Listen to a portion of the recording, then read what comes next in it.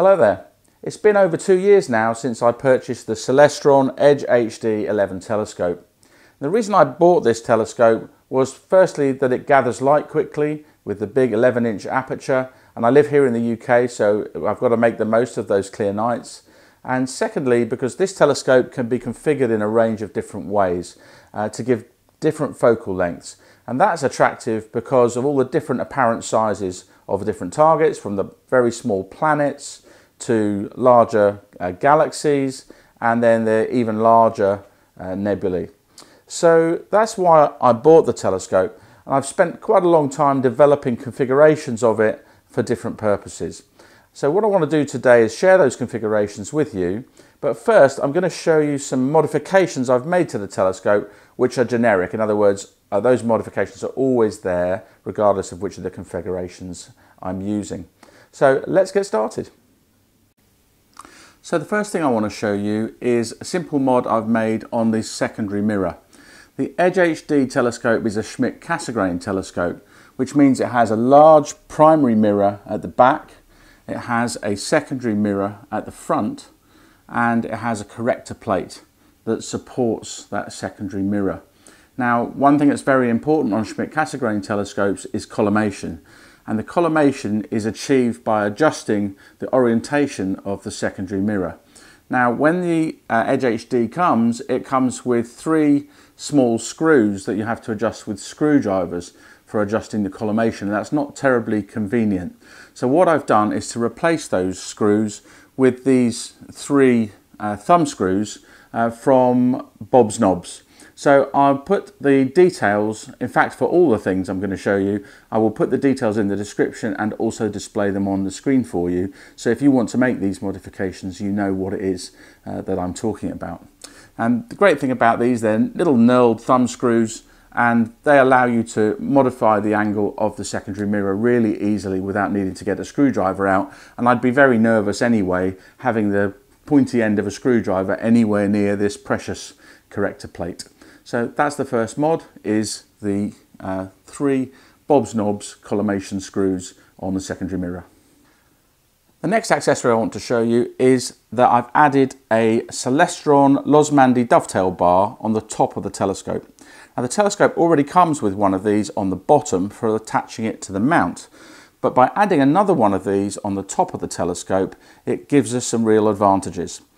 To attach this dovetail bar, we simply pick up on existing threaded holes at the front and the back of the telescope, and the bar comes with the bolts needed to attach it. So that's great. But what do I use it for? So first and foremost, it's useful for attaching accessories such as a guide scope or a dew heater controller, or maybe a control computer. But there is another benefit of attaching one of these bars on the top of the telescope, and that is by having 2 of them on opposite sides of the telescope, the top end of these bars is really convenient for resting your dew shield against, and it helps to make sure that the dew shield is always on straight and not crooked, which can affect your photos. So that's the Celestron Losmandy Dovetail Bar. The next thing I want to show you is the dew heater. Now there are various different solutions for the EDGEHD for dew heating. It's very important to have dew heating on this telescope because the front corrector plate has been referred to online by people as a dew magnet. It really does dew up very, very easily if you've got the right conditions, which is of course temperatures below the dew point and lots of moisture in the air. So I use an Astrozap dew heater band that is strapped around the very front edge of the telescope, as you can see here. Now this has proven really effective when used in conjunction with the dew shield, and the dew shield, which I'll show you in a moment, fits snugly over the outside of this heater band and rests on the ends of the 2 Losmandy bars, as I mentioned earlier. So that it works really well for me. I am aware that Celestron actually make a dedicated heater band that mounts on the inside here in place of this retaining ring that holds the corrector plate in place. But I have read some concerning reports online that that heater band unevenly heats the corrector plate and can cause distortion to the image, which worried me a little. So actually, although I've bought one of those bands, I've been reluctant to fit it up to now. I'd be really interested to hear any comments that you have, any experiences you have with that heater band, whether you think it's good or not good. Because of course, if you can put that inside there, then there's no interference, if you like, between the dew shield and the dew heater. So the next thing I'm going to show you is the dew shield itself. Okay, so the dew shield I use is from Kendrick, and it's the dew cap that they make for the Celestron C11. It's a flexible material, and it has a Velcro join, so you can adjust the diameter of it to a certain extent. It's flocked on the inside, which is nice, and if you adjust the Velcro suitably, you can get it to fit very snugly over the outside of that dew heater. And as I said before, it rests on top of the two ends of the Losmandy Dovetail bars. So that's the dew shield that I use. The next modification I want to show you is to do with the air vents.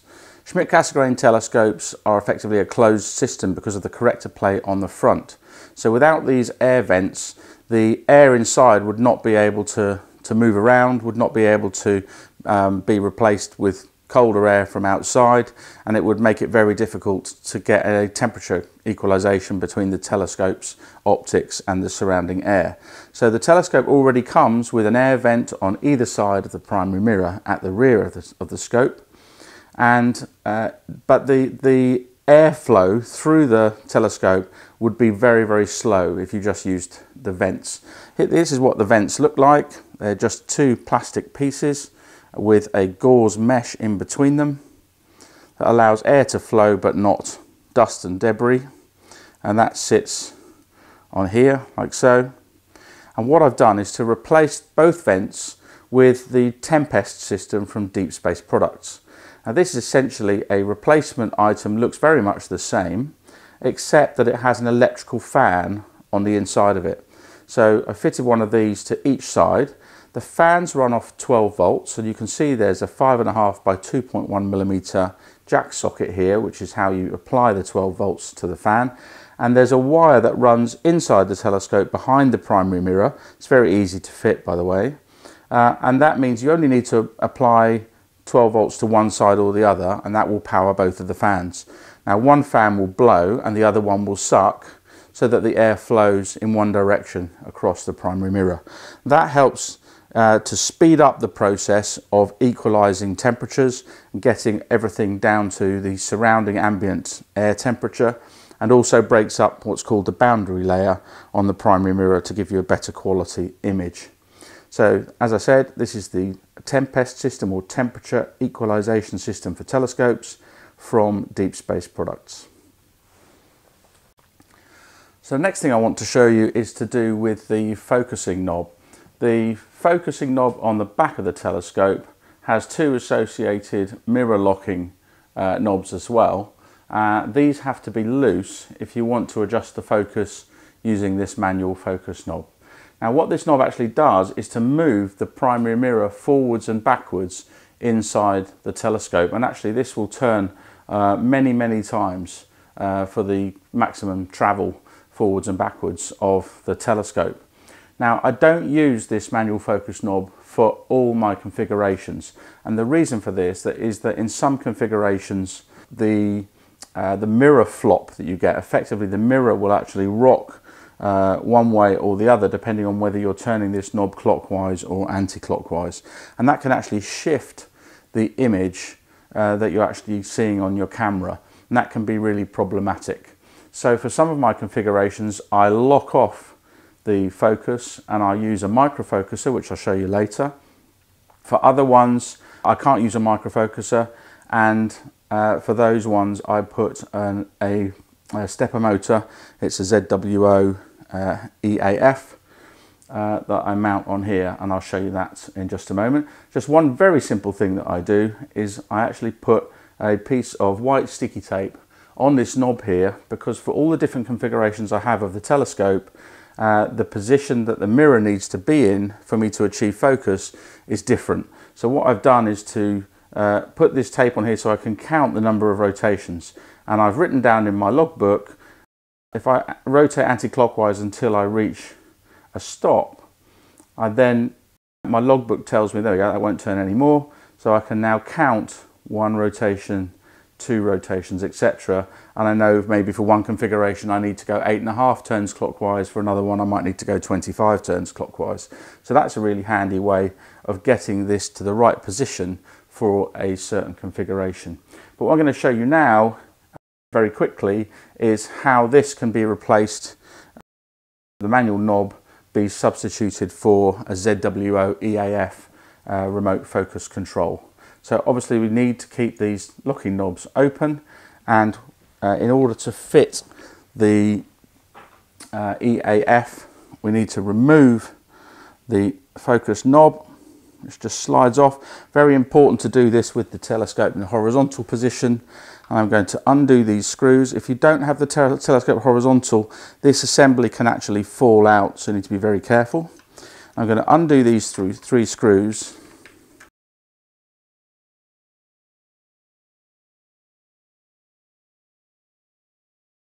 There we go. So the base of the EAF looks like this, and what I'm going to do is take the 3 screws out of this plate, and I'm going to put the plate underneath the EAF, so this way up, and put the screws back in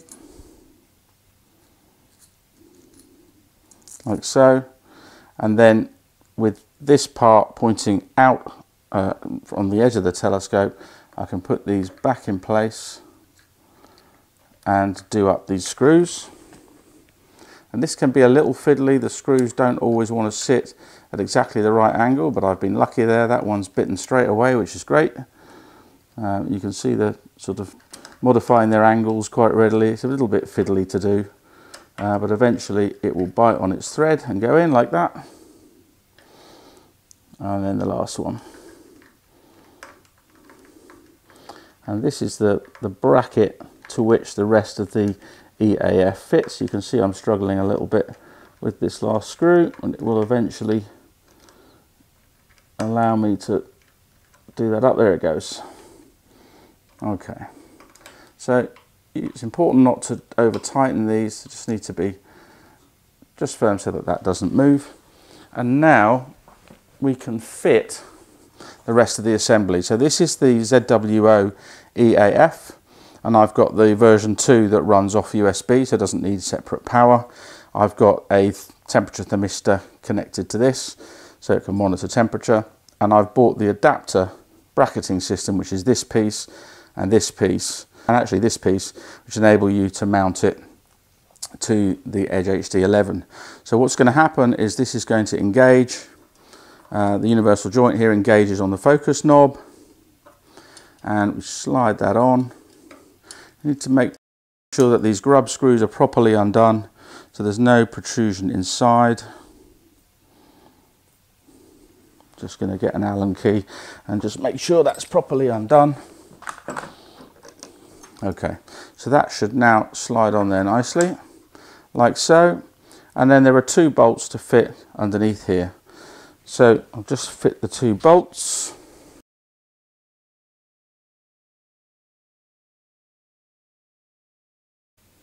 So here you can see it's all fully fitted. These are the 2 bolts that hold the 2 brackets at right angles to each other.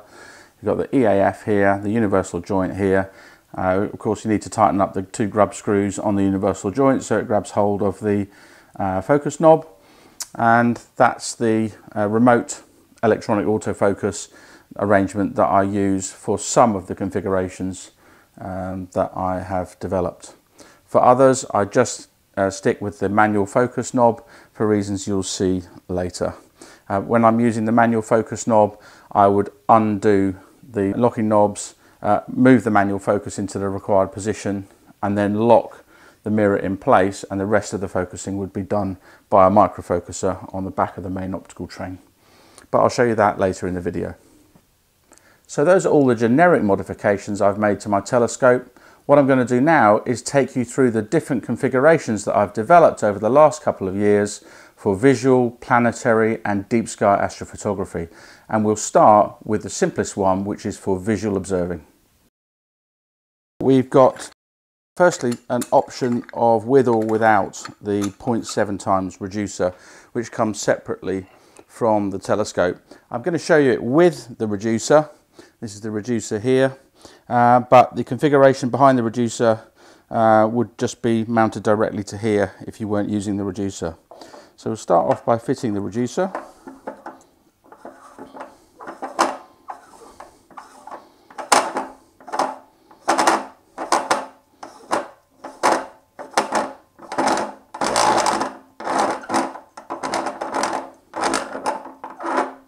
As you can hear, it's quite a chattery thread on there. Makes a lot of noise, but doesn't do it any harm. And the next thing we need is this visual back for the EDGEHD.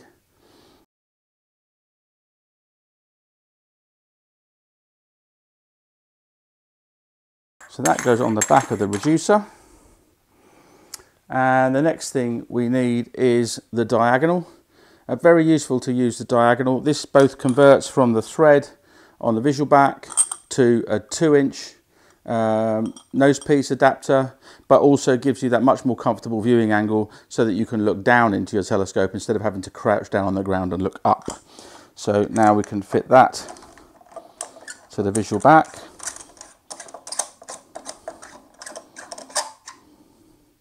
Okay, that's nice and secure.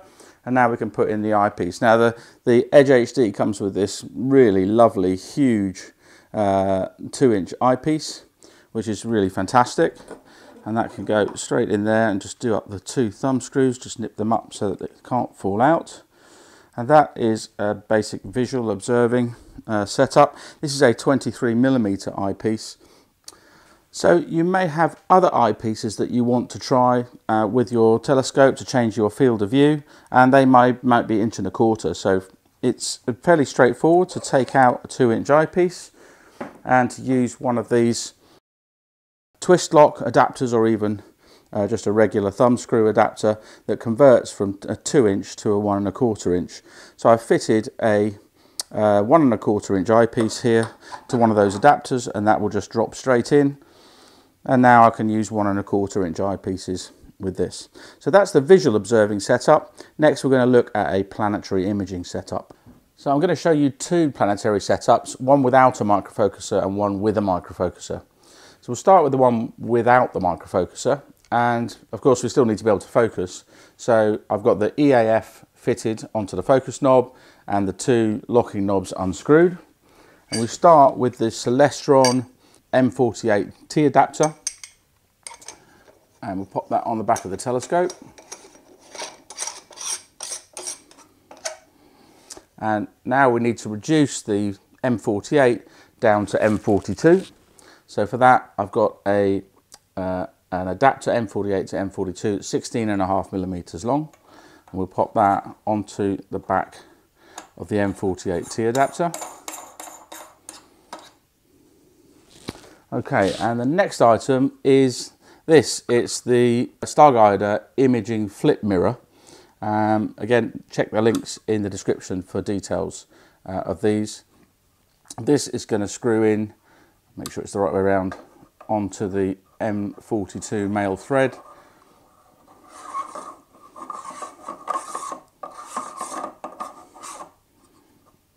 And we can just loosen this ring to make it point upwards. So this will hold an 1.25 inch eyepiece.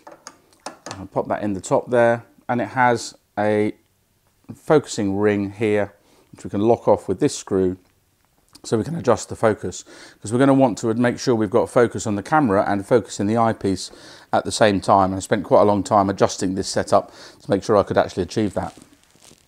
So the next item is an M42 male to 1.25 inch female adapter, and that goes onto the end of the flip mirror box. And now into that we can insert a ×2 Barlow. Now this is an optional item.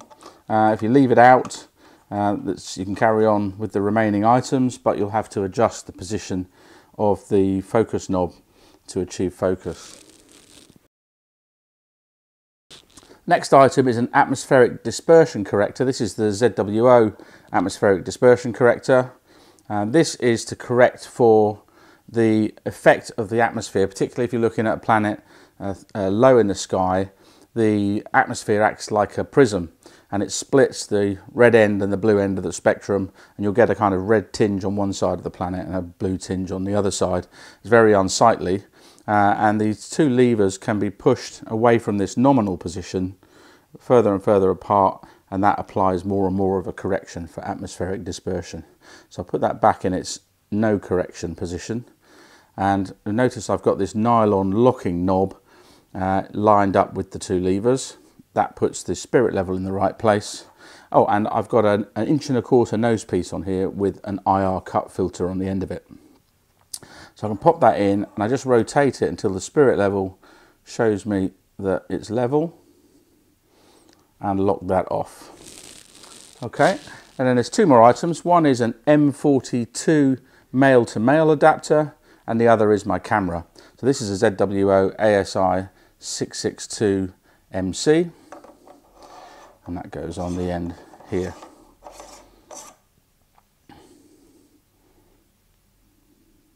Okay, so why this particular setup? Well, firstly, the flip mirror is essential because the sensor in the camera is very small and I'm using a very long focal length. I've got 2800mm in the telescope and a ×2 Barlow, so I'm at 5.6 meters of focal length. So the field of view of this sensor in the night sky is absolutely tiny, and it's really, really difficult. In fact, the most challenging thing is to get the planet on the sensor, and the second most challenging thing is getting it in focus, especially when the seeing is bad and everything's wobbling around.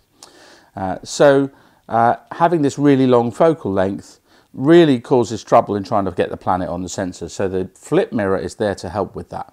And what happens is, by flipping the mirror down, it deflects the light that's heading towards the camera up into the eyepiece, and I've got a 40mm eyepiece, the highest focal length eyepiece I can choose, so I get the widest possible field of view.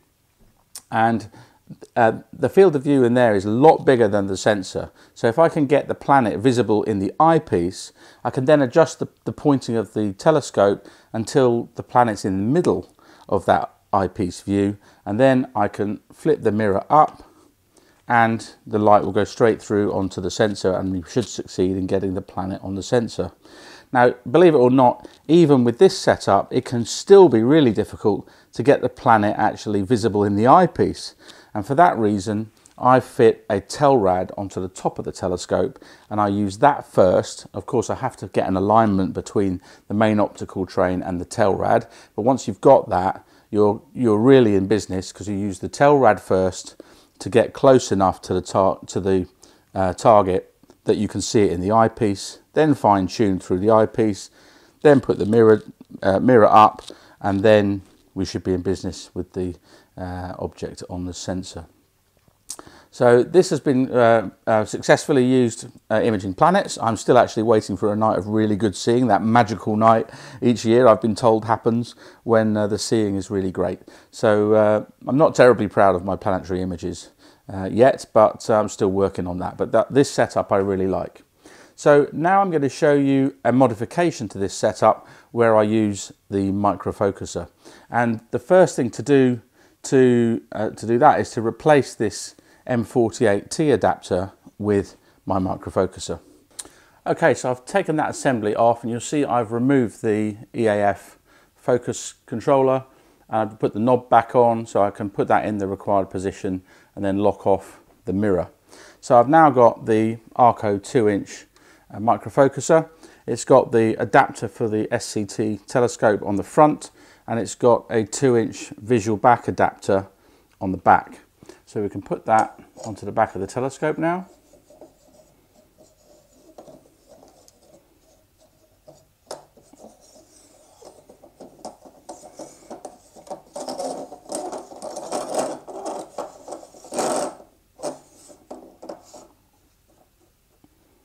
There we go. Now what we can do is take the assembly we had before, which is the flip mirror, the ×2 Barlow, the ADC, the M42 male to male and the camera, and add this 2-inch nose piece adapter to M42, which actually comes with the flip mirror. So we'll pop that onto the flip mirror box like that, and now this will fit into the back of the microfocuser, and we can do up to 3 thumb screws to hold it in place.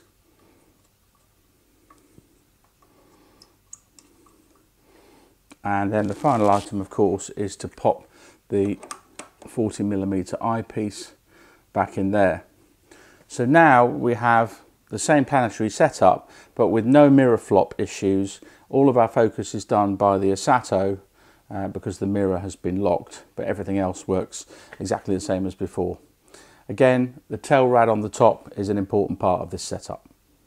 So here's the tail rad on the top of the telescope. You see I've mounted it on a Losmandy clamp. It's from ADM, and I've also modified my tail rad because I had a lot of problems with this little glass window dewing up. So I fitted 3 little resistors inside it, and they're powered from 12 volts.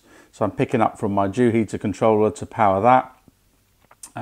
And the 3 little screws on the back of the tail rad allow me to adjust the position of the 2 red rings. So when you look through the tail rad and you focus your eyes on infinity, this is what you see. These concentric rings, which you can then, by turning the little screws, you can move one way, the next screw moves it this way, the next screw moves it that way. So that's the tail rad. And once I've aligned that, so what I'll do perhaps is point at the moon, which is nice and easy to get in the eyepiece, get the moon centered, and then move the tail rad rings to be centered in the center of the moon. If I haven't got the moon, I have to use something like a star. Just have to fight for a while until you accidentally get that star visible through the eyepiece, then put it in the center, then look through your tail rad and turn the 3 little screws until the red rings are centered on the star, and then you're in business. You can move over to the planet, look through the tail rad, center the planet in the middle of the tail rad rings, then switch off the tail rad, look through the eyepiece, recenter again, and then flip the mirror up and you're away. So that's a really good setup, sort of 3 steps to actually finding the planet and getting it on the sensor. So what I want to show you now is the setup I use in the main optical train for deep sky astrophotography at 1960mm focal length. So that's f7. And I start with the 0.7 times reducer. That brings us down from 2800mm to 1960. I've got the manual focus knob, and I'm going to get that in the approximately correct position and then lock off the 2 mirror lock knobs so that I don't get any mirror flop. And then I'm using the 2-inch Primalucelab ESATTO. Now that's got the ARCO rotator, which goes with the ESATTO. You can purchase it separately or you can purchase them together, I believe. And there's a few adapters needed here. So on this side, on the front side, you've got the telescope adapter for the EDGEHD telescope. In between the ARCO and the ESATTO is the ESATTO to ARCO 2-inch adapter. And then at the back, I'm going to fit another adapter ring, and this is an adjustable adapter ring which goes from M56 to M54. And it's important that this is an adjustable ring because we have to be very careful because the next item in the chain is the filter wheel, and it's really important that we don't encroach too far into the filter wheel, otherwise this adapter will actually touch the filters and stop the filter wheel from turning. So I'm going to fit this adapter onto the ARCO, and once that is in place I'm going to undo this slip ring. Got to make sure the main thing does not undo itself. I just want the slip ring to undo. You can see how much protrusion you've got there, and that protrusion of the thread must not be more than the amount of thread that you see in the filter wheel. So I'm using the ZWO EAF. It's the 2-inch filter wheel. It's got 7 filters in it, so I have LRGB, sulfur, hydrogen, oxygen filters in there, and you can see hopefully you can see there's not very much thread. There's maybe 4 turns on the thread in there, so I don't want more than 4 turns showing on this. So I can now mount one to the other.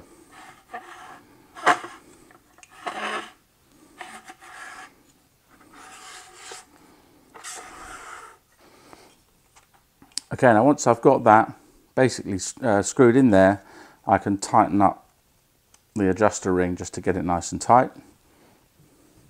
And I've got an M42 male-to-male adapter on the other side of the filter wheel. And here I've got my ASI662MC Pro, and I'm going to make that on the top of there. And now this whole assembly can be attached to the reducer.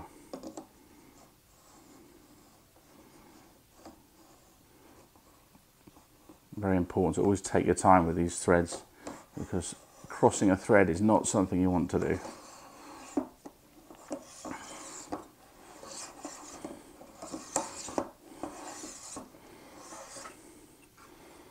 Okay, so there we have it. We've got 1960mm focal length, the mirror's locked off, so there's no mirror flop, there's no image shift.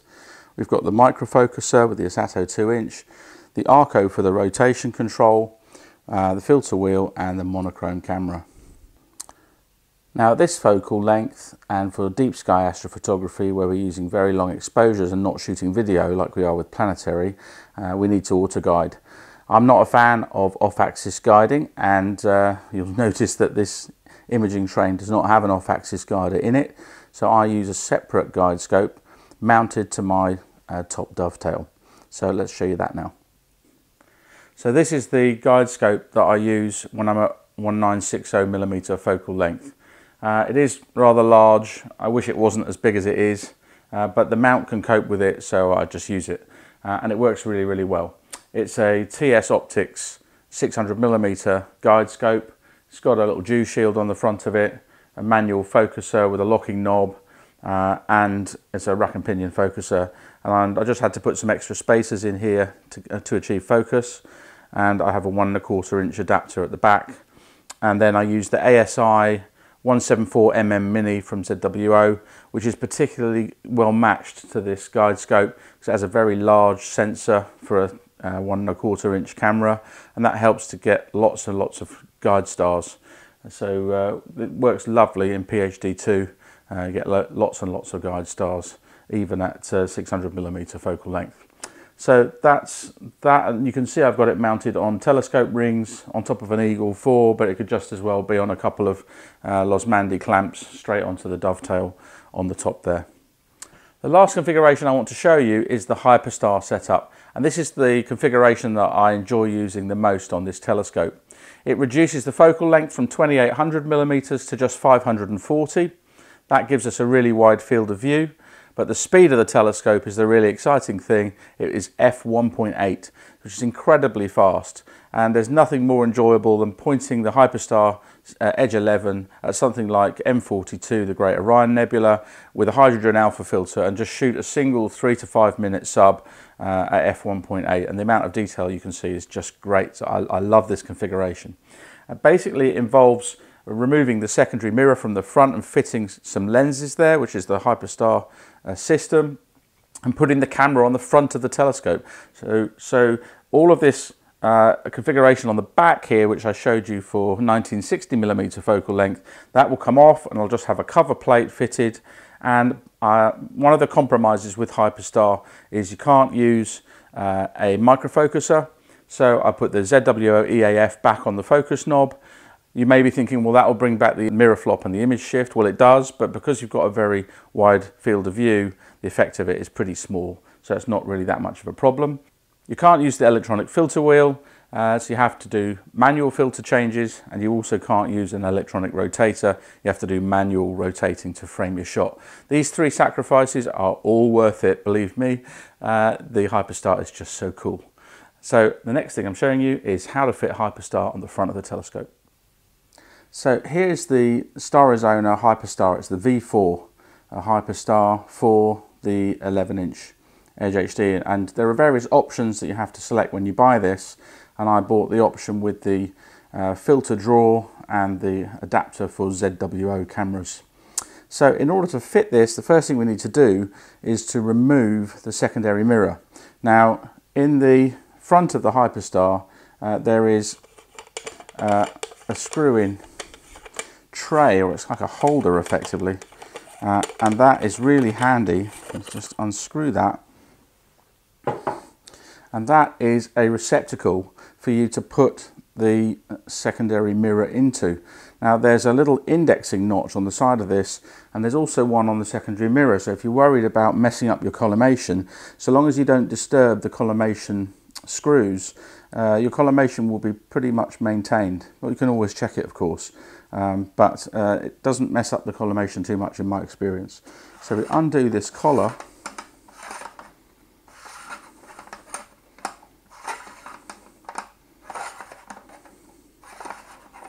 I'm just being very cautious to make sure nothing falls here. Okay, so undo the collar. And secondary mirror, I'm just going to use a collimation bolt to pull it out, but I'm being careful not to turn a collimation screw. So there we go. So there is the secondary mirror, and I can just check the location of the little peg. It's just on the side here.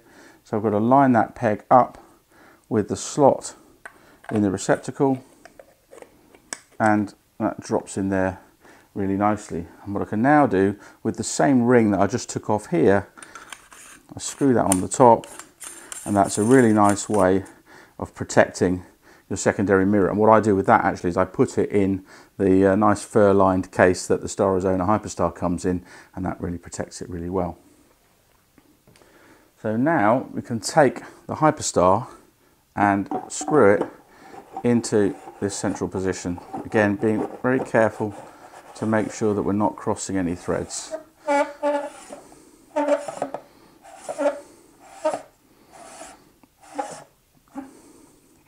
And we just knit that up gently, but no big torques here, because we're actually putting force into the corrector plate, so we have to be careful not to put too much force in.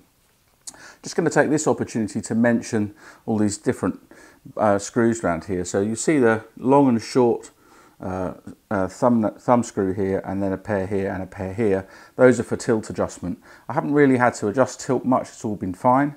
But the ones with the little nylon bases on them, those are for rotating. So when you want to frame your shot, you just loosen those slightly, and now you can turn the body of the Hyperstar along with your camera, and that frames your shot. And once your angle is good, you can lock that off. Important to lock it off, because if it's not locked off, you will get some tilt problems. So we can now undo a little cover on here. Okay, so here's the camera. No adapters needed here, because I've purchased the Hyperstar with the ZWO interface already on it. Just feeling that thread, and that's on there.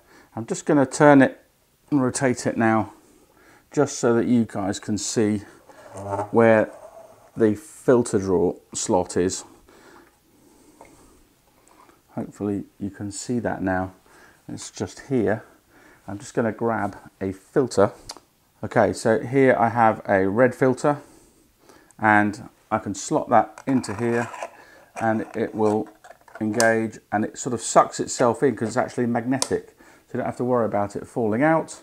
Just have to make sure you put it in the right way up, and that's now a red filter. So it's very much a manual regime for changing the filters, because of course you had a filter wheel here, it would block most of the light path. So what's actually happening with Hyperstar is, instead of going down the tube, up, hitting the secondary and back down the tube again, so effectively going down the tube 3 times and giving a really long focal length, we're just going down the tube, hitting the primary mirror and coming back up and into the Hyperstar lens system and straight into the camera.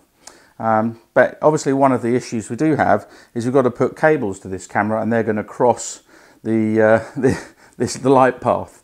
So we need to do that in a reasonably intelligent way. So that's the next thing I want to show you, is how to do that. So this is what I purchased online to take the cables across this boundary.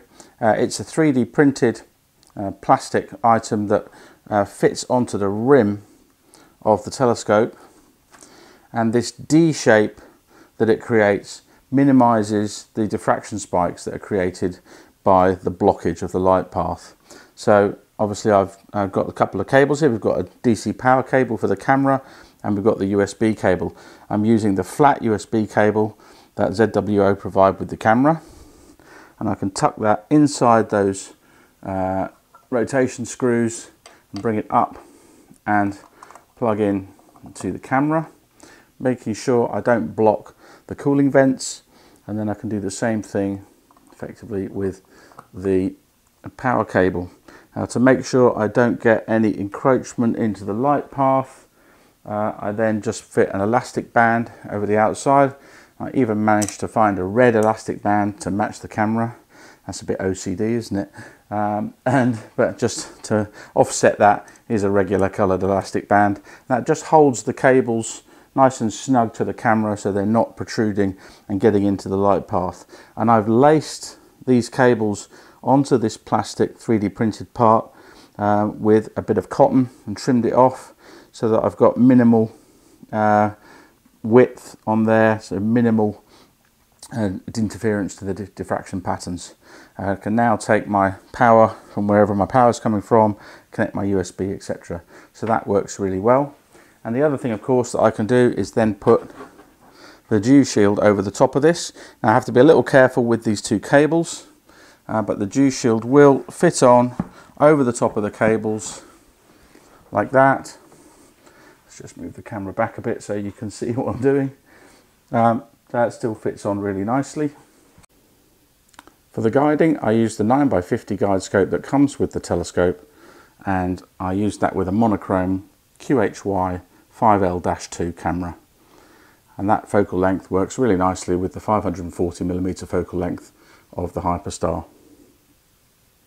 My dew heater controller is mounted on the bottom dovetail this time using the Losmandy clamp, same Losmandy clamp that I used on the top with the other configurations, and I make sure that the D-shape adapter with the cables coming across the light train is just opposite the dovetail at the bottom, so the cables can come straight down and connect in to the USB and power sockets on the mount. Finally, I've got some technical drawings that I've prepared of each of the configurations that I've shown you in today's video. I'm going to show them to you now. You can hit pause and then take a screenshot and study them in your own time. So we'll start with the visual configuration.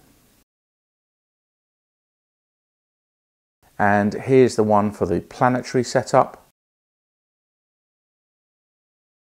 And now here's the one for deep sky imaging at 1960 or 2800mm focal length, depending on whether you fit the reducer or not. And finally, here's the configuration with the Hyperstar. I hope you found today's video useful. If you are going to buy any of the items that I've shown, please do check out in the description under the video, as I've put some affiliate links in there. If you wouldn't mind using those if you do make a purchase, it just helps the channel to grow, as I get a small commission on those purchases and it won't cost you a penny extra. I hope you've enjoyed the video, and I wish you clear skies and see you next time. Bye.